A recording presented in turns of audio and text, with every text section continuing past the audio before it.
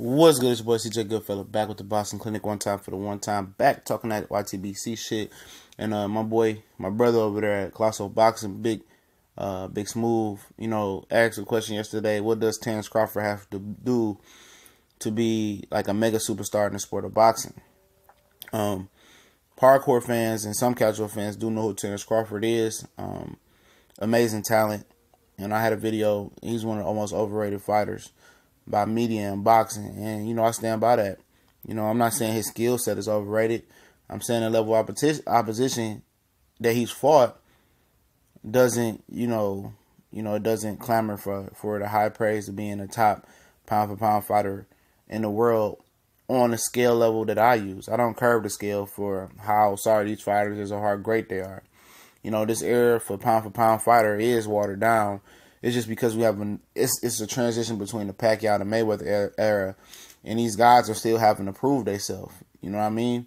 So, he still has to prove himself. And that's why he's not really recognized as a big star. Now you look at a guy like Adrian Broner,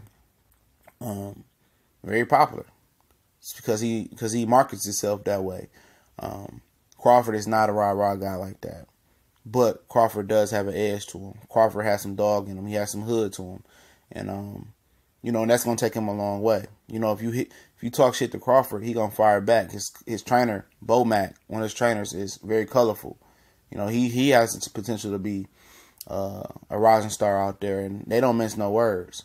It's just can Top Rank market him right? That's the $1 million question. They failed to market Floyd the right way. They haven't marketed an African American fighter the right way, and Muhammad Ali. I think he worked with Bob Arum. He marketed himself. What he stood for, his aura. He was just on another level. But as far as what Terence Crawford has to do, he has to fight a real notable guy that has some popularity on a big stage. With Oscar and Al Heyman hugging and seeing him trying to leave bury demons. With Bob and Al, both Harvard men, bury demons after the lawsuit. I think it is very imperative that Terence Crawford gets on that national regular TV stage on PBC, NBC versus somebody. I think Adrian Broner is the right guy. Broner's talking about this fight is pay-per-view. No, you're not going to garner the viewership on pay-per-view with Adrian Broner and Terence Crawford. It's not going to do enough numbers. But a regular CBS card promoted the right way, I think Bob Arum will show Al Heyman the ropes.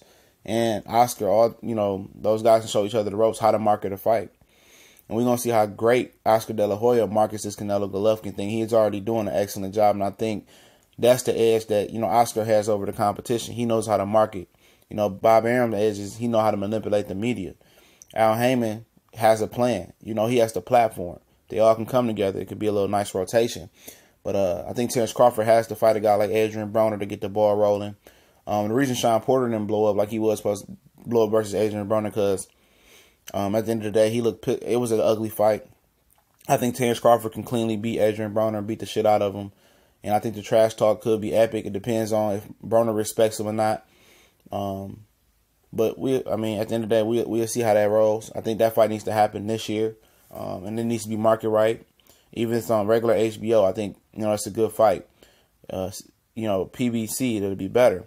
And I think he needs to get a guy like Pacquiao in the ring. I know he doesn't want to chase the Pacquiao fight, but, beating Pacquiao cleanly could help. But if not that, moving to welterweight, and fighting one of the big guns will do it as well. Let these guys continue to build each other up and try to get a title. Amir Khan fight would be nice for him to start off with, a Broner, Amir Khan. Maybe a guy like get it Earl Spence and Keith, let that play out. A Danny Garcia fight. I think that's a good fights right there. If he takes care of Diaz, gun for Broner, Amir Khan, if he wins in this comeback fight. And then try to get a guy like Danny Garcia in the ring. And I think he starts to accumulate that popularity. And then he goes for a title at 147 versus, whoever's the top dog, Keith, Earl, and, does his thing. And I think that's the key to popularity, even with the Manny Pacquiao fight. Just about fighting 50-50 fights. I think, with popular fighters, I think, let's get it done, because we know the pound for pound list is really a popularity contest to an extent.